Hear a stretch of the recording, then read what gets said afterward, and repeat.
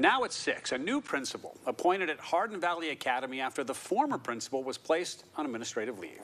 This is what we know. Mitchell Cox will begin as principal of Hardin Valley Academy next month. He started working with Knox County Schools in 2017 as the principal of Halls Elementary School.